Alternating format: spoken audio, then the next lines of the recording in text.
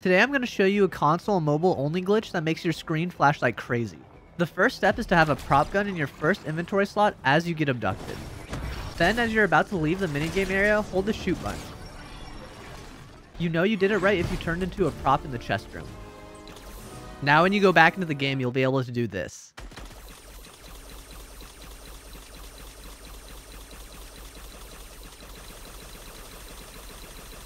And another thing is you won't be able to heal in the game because it'll stop after a second and flash.